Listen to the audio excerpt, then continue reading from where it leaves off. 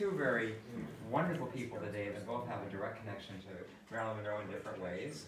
And the first one is a woman who got her start. You won't believe it when you see her, way back when. At the age of 4, I think, was your first time that you appeared. And she was in Little Rascals, she's been in the Andy Griffith Show, The Lone Ranger, and I believe, wasn't it Eddie Cantor that gave her first start? So that's quite a prestigious background, I would say.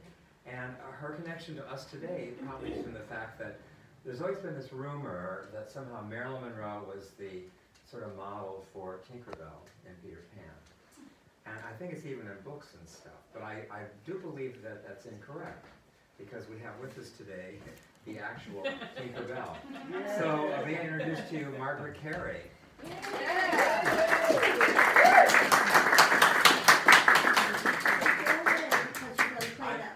We're going to watch a little video in a minute. I'm thrilled to be here because, like you, Marilyn has given me such a delight all of my life. And I did work with her, and there's a story in my book about it, and I took pictures of her and she took pictures of me, and I will tell you that story. But first of all, I'm going to tell you, since you did a lovely introduction, a little bit about me. And I brought posters to show you. Now, we haven't changed a bit. I know. How beautiful. I caused the Depression.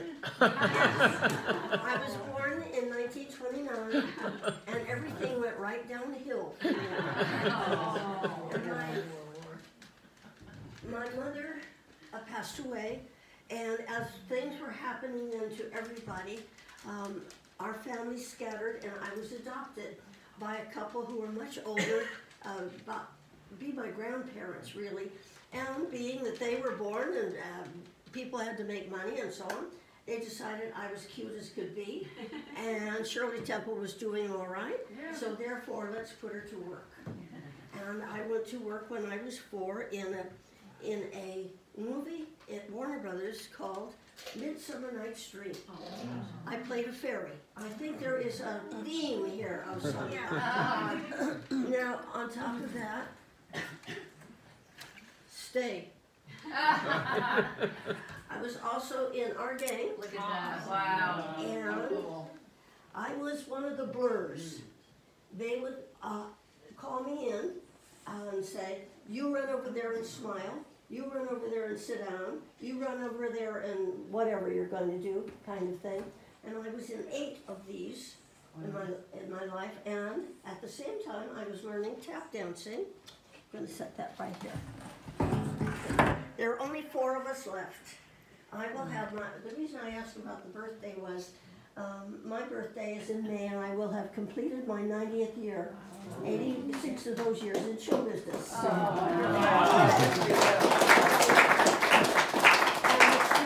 I travel, I'm headed for Chicago next weekend to do a celebrity show, and I still tap dance on stage, believe it or not.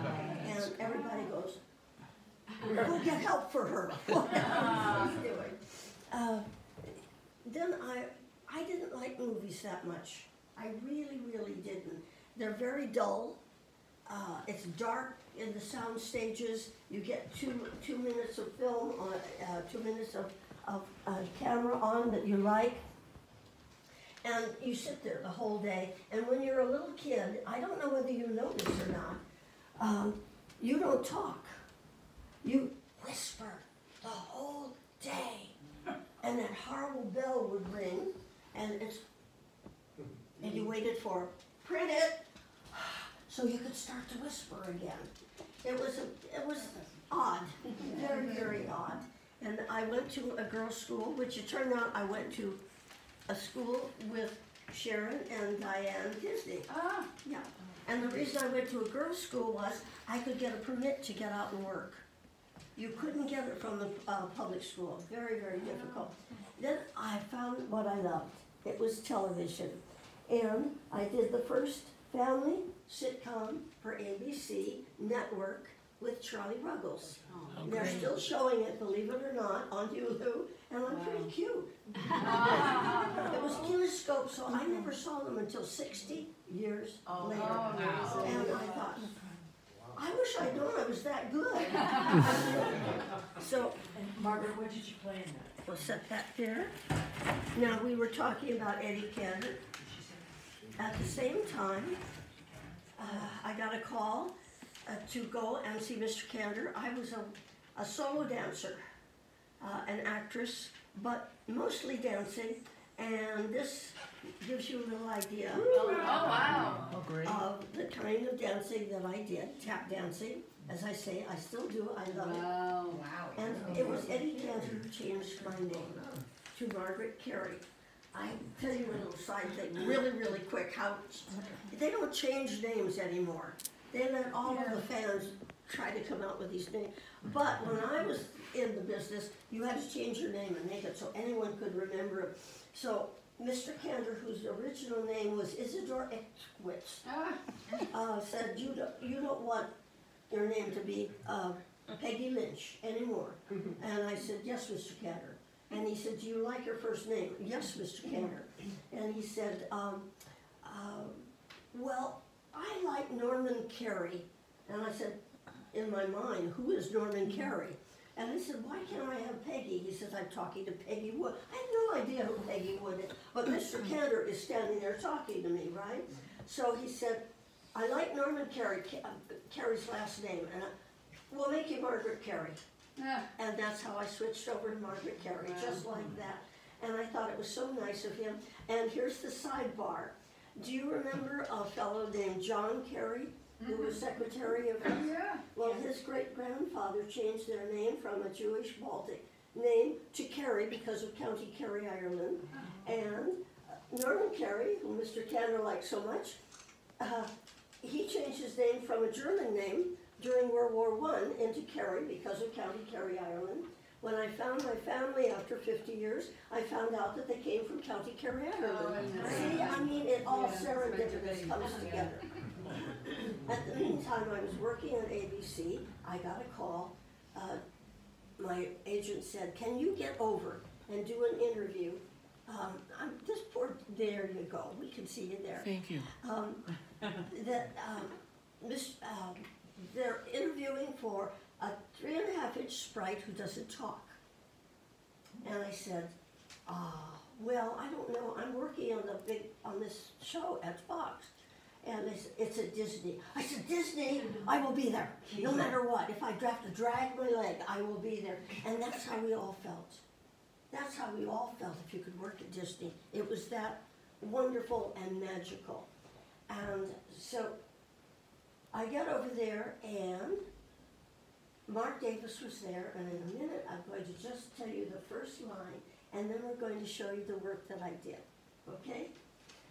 This genius, Mark Davis, invites me in. He is one of the 9 old men of Disney. Such a gentleman, such a gentleman.